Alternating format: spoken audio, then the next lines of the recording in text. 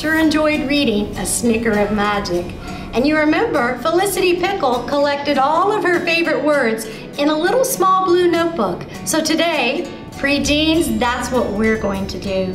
I started mine, and I brought just a great amount of things because we want to bedazzle up our notebook. So you might think about putting something down the spine to jazz it up, but for your cover, make sure you put just a few things so that we can balance it out. And put the things that are most important to you. For me, of course, just like Felicity, it was family and home. And here is that dove of hope that comes down right there on my book. And here are the mountains of Tennessee where Midnight Gulch is. Let's open it up. See what kind of words that I felt were important to me. Here's my first one. I made it so that it's very creative, which is what I want you to do, so you can remember why these words were important to you in the first place.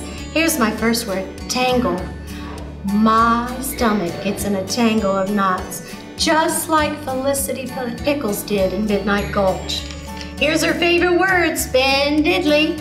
You see how I made it look like it was spinning? That's what it makes me think of. And here is a word with a lot of emotion. When I get overworked, I just start to feel all angry and out of control. Don't you? Find a word that you can use emotion with. And finally, I found my calm. I used a giant W to write the word wilderness. So, enjoy.